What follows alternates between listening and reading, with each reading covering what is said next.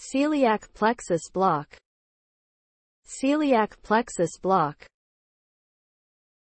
A type of nerve block, a pain relief treatment delivered by injection, that prevents celiac plexus nerves from sending pain messages to the brain.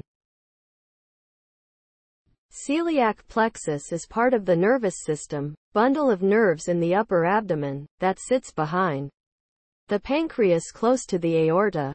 It sends signals to the central nervous system, CNS, from digestive system organs, such as the gallbladder, intestines, liver, pancreas, and stomach.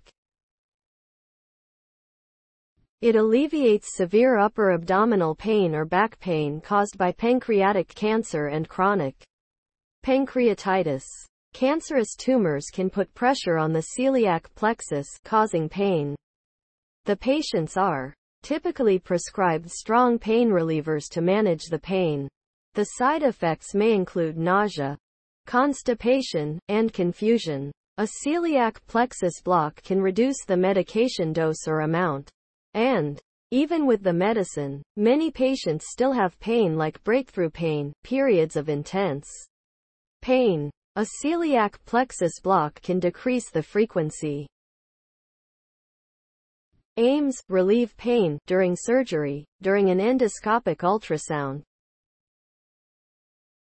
Types: celiac plexus block, injection of steroids or an anesthetic into the nerves, providing with temporary pain relief. It may last 3 to 6 months. If pain returns, another injection recommended. For the treatment of pancreatitis, neurolytic celiac plexus block, neurolysis, injection of an alcohol substance, such as ethanol or phenol, into the celiac plexus, that permanently damages the nerves.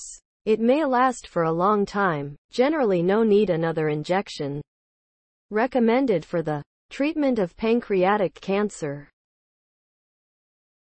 Side effects: bruising, swelling, or soreness, infection at the treatment site, diarrhea, hypotension, muscle cramps, muscle spasms. Complications: allergic reaction to the anesthesia or contrast dye, gastroparesis, delayed emptying of stomach contents, kidney damage or other organ damage, nerve damage, decreased blood flow to the spinal cord, paralysis due to a spinal cord injury, seizures.